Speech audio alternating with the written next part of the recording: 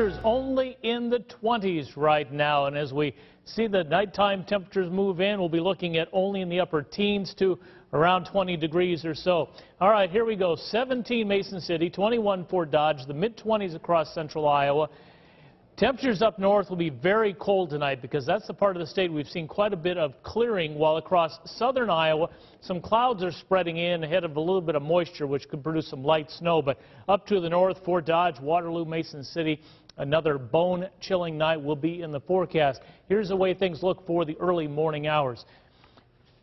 For this evening, not bad, low 20s, but look at 7 a.m. Southern Iowa especially, some flurries, maybe even a little dusting of accumulation, especially as you head on to the south of Highway 34, but temperatures only around 20 degrees. Here's a look outside Algona today. Notice the sunshine back in, so even though it was bone-chilling cold up to the north in the teens, at least the sun was out, and that wind has certainly backed down from what it was yesterday. Here's the system we're watching down to the south. It is mainly a southern system. It's going to primarily affect areas of Kansas and on into Missouri, but a possibility of some of that snow kind of sneaking on up into the central counties. Temperatures around the region, the warmer air just slightly to the south, 36 St. Louis, 30s in Dodge City, Kansas, so not exceedingly warm, but not quite as chilly as it is here. Now let's take you through what's going to be happening. The low pressure will track across Kansas and down into southern Missouri, so the northern fringe of that snow trying to get into southern Iowa.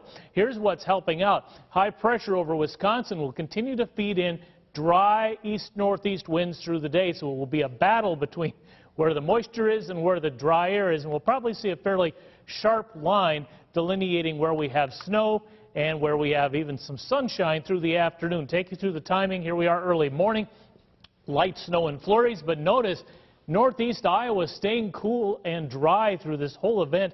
May see sunshine, while a few miles away it'll be cloudy. As far as snowfall amounts, again, just think a dusting, mainly areas south of the metro. We'll talk more on that through the evening hours. 20 degrees for tonight. Those flurries late, northeast winds at about 5 to 15. Flurries for the first 3 or 4 hours of the morning, by noon kind of coming to an end. Again, the best chance of accumulation will be in southern Iowa. 30 degrees for the temperature. As we move on through the rest of your 8-day forecast, we'll get back in the mid-30s Friday, Saturday, and on into Sunday.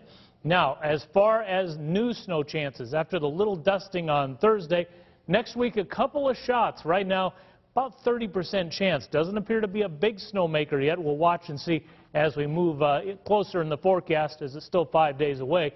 Temperatures a little tricky Monday, perhaps in the low 40s, back into the 30s Tuesday, Wednesday, and Thursday.